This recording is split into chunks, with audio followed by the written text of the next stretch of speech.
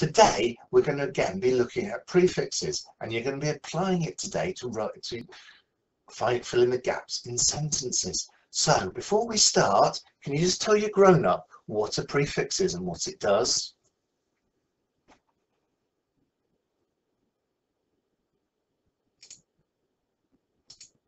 That's right, a prefix is a grapheme string that's added to the start of a word. It changes the word's meaning. So now have a think about what the prefix un does.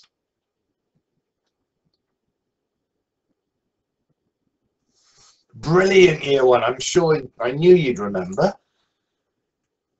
Un makes the word mean the opposite. So for example, un means untrue means not true. Okay, today's task that the robots would like you to do is to add one of these words to complete the sentence so it makes sense. So grown-ups, you may want to read the sentence to your child, or you may want your child to have a go at reading it. You're going to need whiteboards for this, and you can either do one sentence at a time or you could do all the sentences. You're going to need to pause the video now, because when it starts again, it's going to reveal the answers one sentence at a time.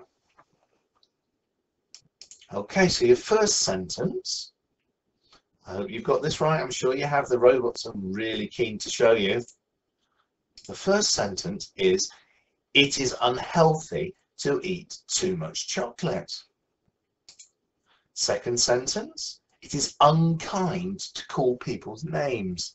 Now, I'm sure you know this next one. At Christmas, I unwrap my presents. And then your final sentence, I was very unhappy when my friend moved schools. So well done, year one. That's the end of the grammar section of our lesson.